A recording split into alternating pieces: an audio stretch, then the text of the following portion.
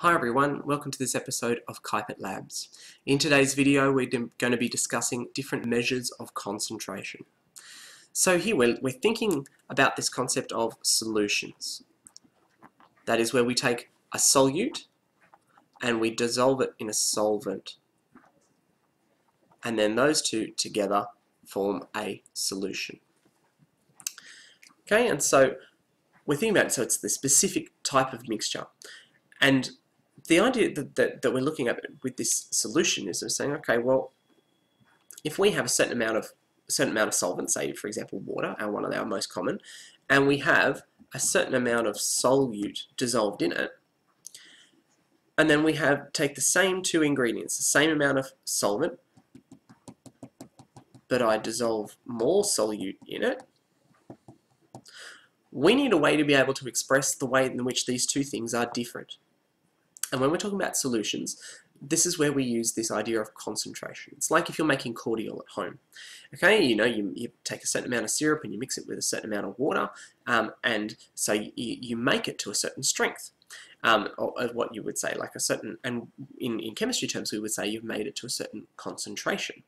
Now if you've added a bit more syrup or a bit less syrup, you make it a bit stronger in flavour, or it's a bit weaker, so it's a bit more concentrated or a bit more dilute, that then we can see that depending on how much syrup or solute that you add, that you end up with a very different result. You end up with cordial that's barely got any flavour at all versus cordial that's so strong that it kind of makes you take a breath.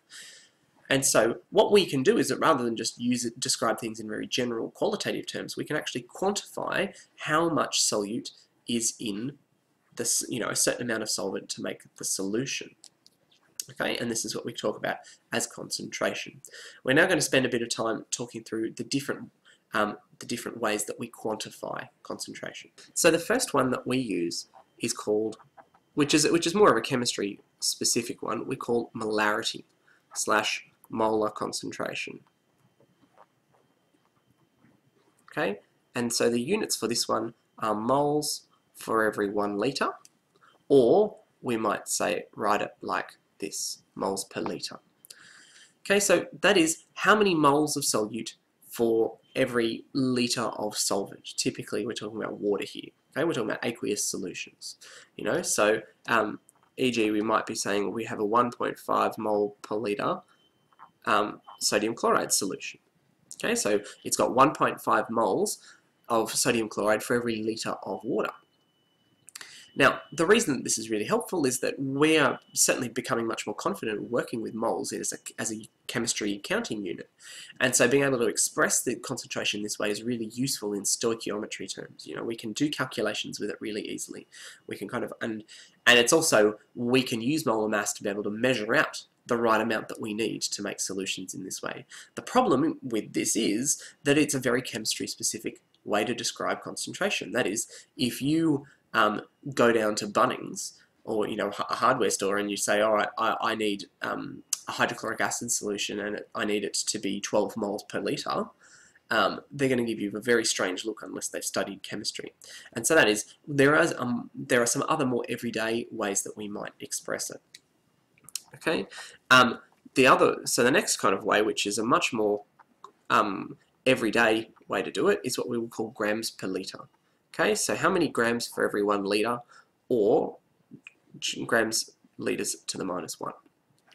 Okay, so that is, so e.g. the HCl on the bottle that you get is 439 grams for every, per litre. So it tells you how many grams, that is a 9, just by the way, excuse my handwriting. So it tells you how many grams of hydrogen chloride that there is mixed in with every litre of acid that you have, of every litre of water that you have. Okay, so if this gives you a really straight away a measure, of mass for every litre of solvent. Okay, and so everyday products, this is really kind of common. But then the reality is that these two, measures 1 and 2 only really work for water-based solutions. But the thing is that in solution terms, they're not the only ways that we might make up or encounter solutions in everyday life. A solution might be your toothpaste. Solutions might be the medicine that you make up that's actually, it might be in an alcohol kind of solvent because it doesn't dissolve in water. It might be an oil-based thing. There's lots of other situations like that that using either of those two measures isn't really enough. And so then we have percentage different ways of expressing it. So we can have what we could call percentage weight for weight, or percentage weight per volume, or percentage volume for volume. Okay, so the W and the V, weight and volume respectively. Okay, so what we're then saying is like how many percentage of how many grams per 100 grams of mixture. And then this one kind of here, I'll put that one in brackets because it's not, it comes up more commonly, but it's actually kind of more of an, it correlates with this one here.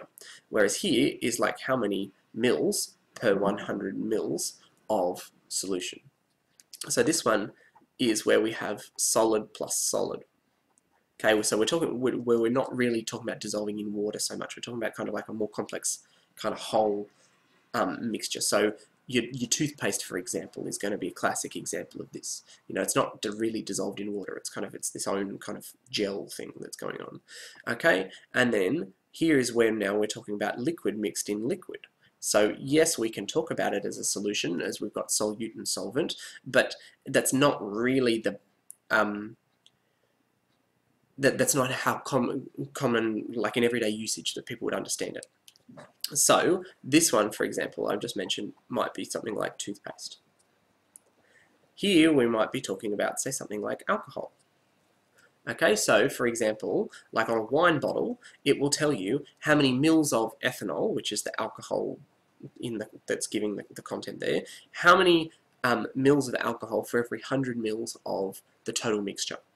Then every 100 mils of wine, how many mils of alcohol would there be? If then every 100 mils of beer, how many mils of alcohol would there be? Because then that's kind of the measure that we use to quantify standard drinks. One standard drink is classified as 10 mils of ethanol. And so then depending on how many mils of ethanol there is per every 100 mils, that then determines how many standard drinks, what percentage it is. Okay, beer might be 5%, wine might be 12%, 14%, spirits might be 30, 40%.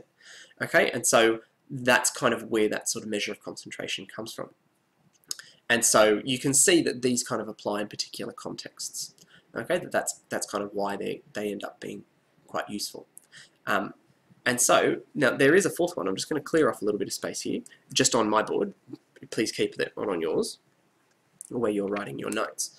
But then the last one here is what we call parts per million, or ppm. Now, this is a measure of concentration that we're talking about trace quantities.